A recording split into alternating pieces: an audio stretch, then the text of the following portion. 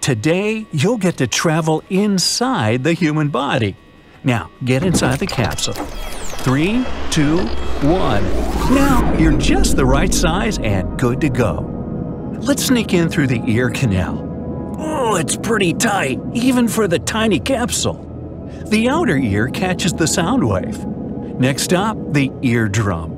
It's about half the size of a dime. Oh, what was that? The eardrum starts vibrating.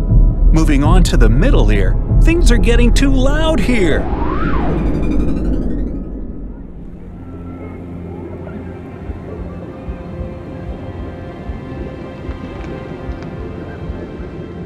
Look at all those hairs around.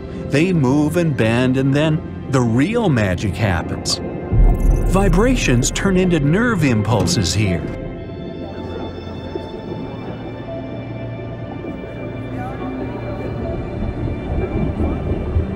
And this must be the cochlea. It's pretty wet in here. It's all filled with fluid, and it's getting stormy.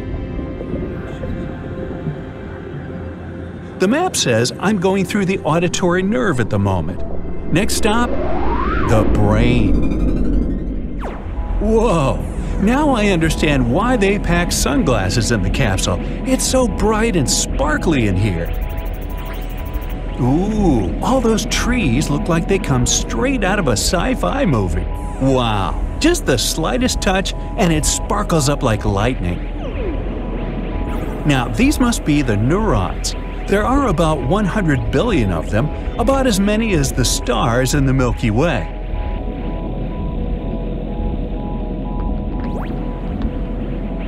I think I want to activate the slow down mode.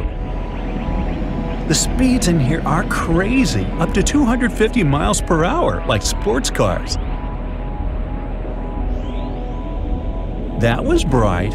Neurons send somewhere between 5 and 50 messages every second. Neurons work so hard they produce enough energy to light up a low-voltage LED bulb. Speaking of light bulbs, I've got one with me. Ooh, let's see if it works. Yay!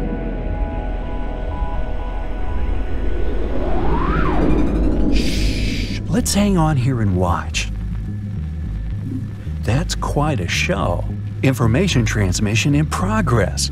Just one neuron can't do much by itself, so they work together as teams passing data through electrical and chemical signals. This is the cerebrum, the largest part of the brain. It interprets your senses of vision, hearing, taste, smell, and touch. You can feel different emotions and learn new things thanks to it. Moving on to the little brain. It receives data from the sensory systems and the spinal cord and is in charge of the motor movements. So, thanks to it, you can walk without falling, have good posture, and even speak, like me. The central nervous system is responsible for literally everything you do. The signals to and from the brain travel here in less than a millisecond. Whoosh, that was it. Both your brain and spinal cord are naturally protected by bones. And I think I want to explore those as well. Getting around that system should be pretty simple, since every bone, except for the one at the base of your tongue, is connected to some other bone.